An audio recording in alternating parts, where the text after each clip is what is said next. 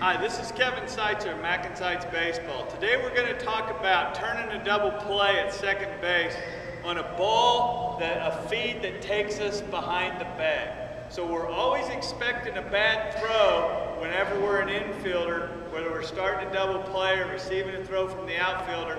We want to make sure that we're always expecting a bad throw and we're ready to adjust. So at second base, as soon as the ball's hit, we're going to hustle to the bag, get our left foot in the center of the base on top, and we're going to be facing whoever it is that we're receiving the throw from. As soon as the throw takes us back this way, we're going to fire with our hips to keep our legs underneath us to where we can receive that throw. Our hands are out front.